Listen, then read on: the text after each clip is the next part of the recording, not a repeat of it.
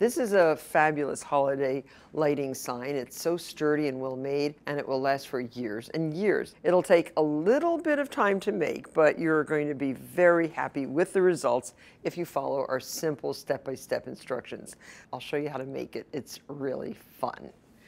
Right here we have a piece of MDF, which is medium density board. This is a 1/2-inch board, and we've covered the board with, guess what, old-fashioned carbon paper, which you can still buy at the stationery store. Now for our project today, we're going to use the Joy template, which is available, by the way, along with a template for Noel and Peace on homedepot.com.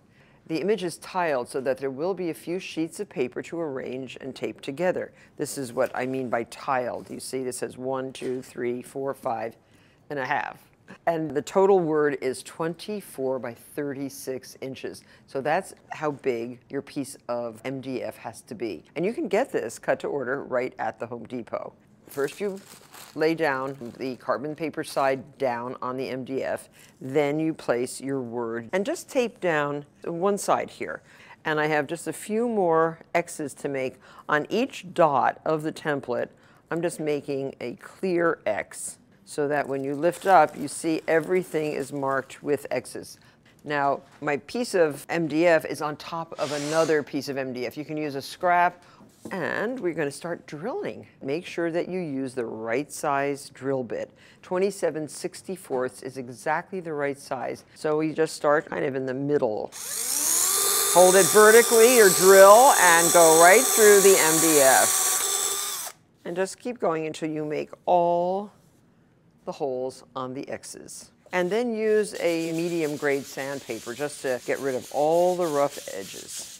And we're going to paint the whole board. Now you can choose any color you want, of course. We're using an eggshell paint, and we're using a beautiful red color. So there are 149 little dots. Each one's going to hold an LED globe light. So you'll need 3 strands of the Martha Stewart living lights, available at the Home Depot, of course. Now take all the little globes off the light bulbs. So you just squiggle those off. So now start at the beginning of the word joy. This probably is the beginning right here. And just put your little globe right back on.